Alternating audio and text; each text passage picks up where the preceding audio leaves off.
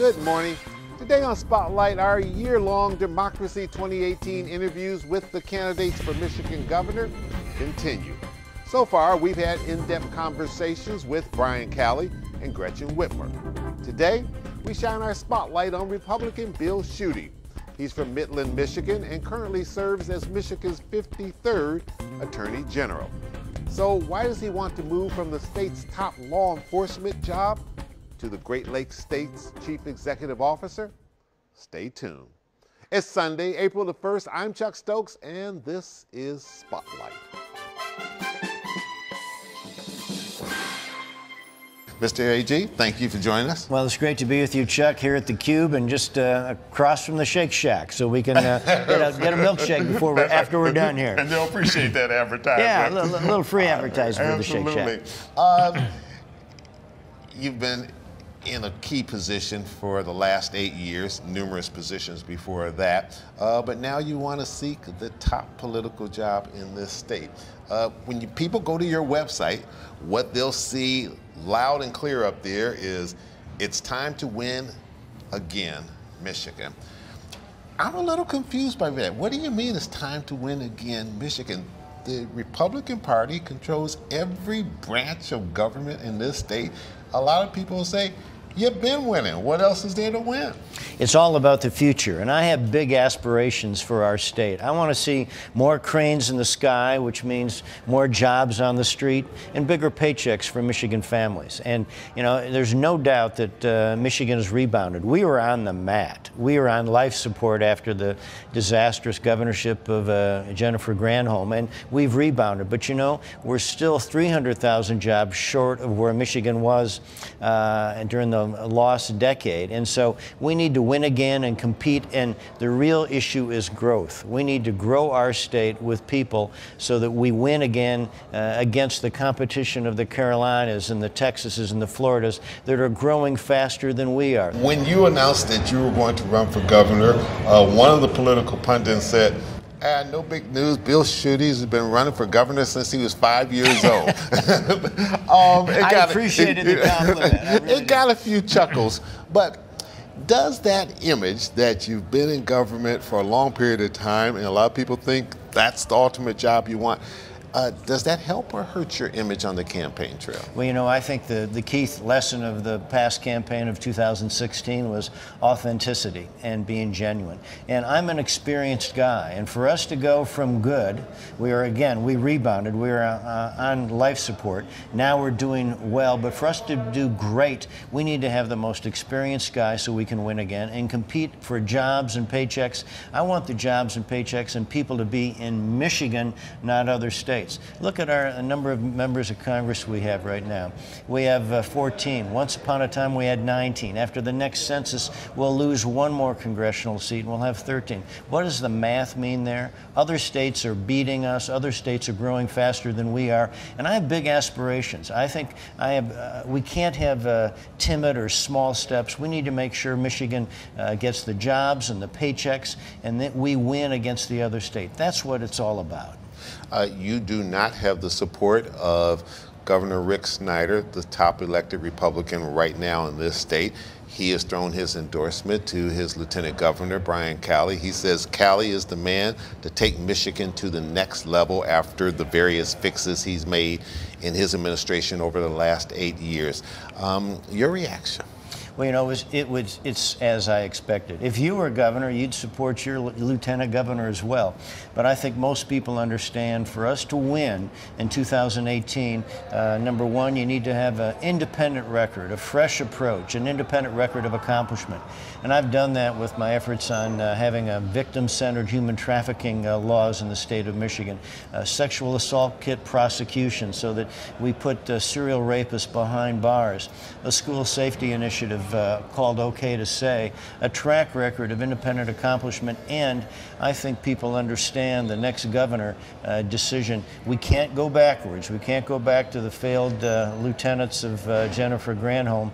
We need to reach higher. I want to drill down on some of the specifics that you would like to do if elected governor of the state of Michigan. We'll be right back with Michigan Attorney General and candidate for governor, Bill Schuette. Stay with us.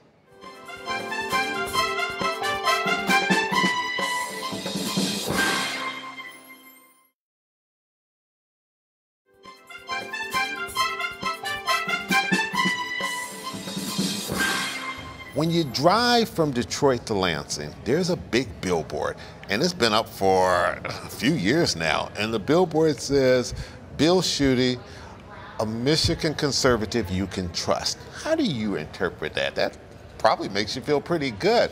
Is that to suggest that the current governor has not been conservative enough for this state? You know, again, for me, it's all about the future and how we position Michigan to win again so that we're a state that has more people and more jobs and bigger paychecks.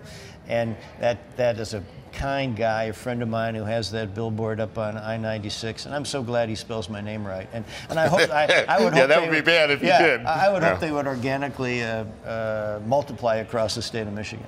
All right. How will you create jobs in this state?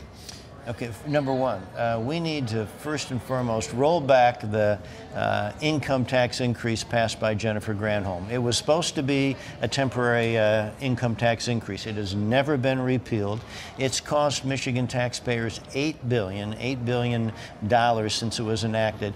And my number one goal in the first days of my administration, if I have the privilege to serve as governor, which I think I will, we will roll back the Jennifer Granholm income tax increase, drive a stake through it, and put more money back in people's pockets. We need to make sure that we like Washington, cut taxes, and I want to cut taxes here in the state of Michigan. Have we cut enough business taxes? Because there are certainly people in this state who feel as though over the last 8 years, the administration has done a lot for business, but not enough for the average citizen. Listen, we need to cut taxes across the state of Michigan. We can't afford not to. If you look at other states across the country, they have lower taxes, they have fewer rules and regulations, and they have a more vibrant, dynamic economy. That's what I want to do, and I want to compete and win against those states. And we need to give Michigan families a pay increase by having real auto insurance reform. We need to cut auto insurance rates. Then how will we keep up with the infrastructure? People are already dodging potholes everywhere. They're frustrated with what's happening with our roads.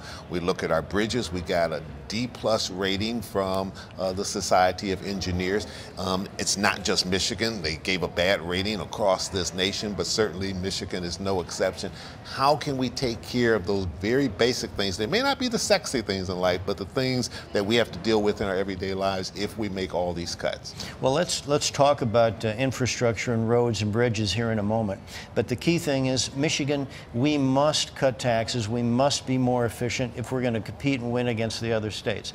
I reject the kind of grudging acquiescence that our best days are behind us, or that we're going to be a smaller, shrinking state with fewer people. Nonsense. I want Michigan to be a place, Chuck, where people plant their flags and raise their families and build their futures. And that means we need to sharpen every tool in our economic toolbox to make sure that people get to keep more of what they earn and the government takes less of what you make.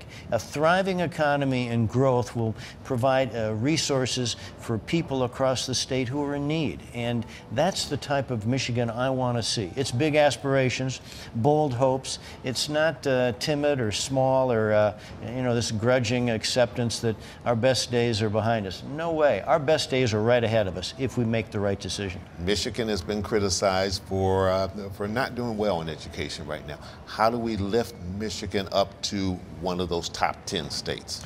You know, I go to schools often, and the fact that our third graders, wherever you live across the state of Michigan, rural, urban, the four corners of our two great peninsulas, that only 35%, or about a third of our third graders, are proficient in reading. That means that 2/3 of our students aren't proficient in reading. When I'm governor, Michigan children will read.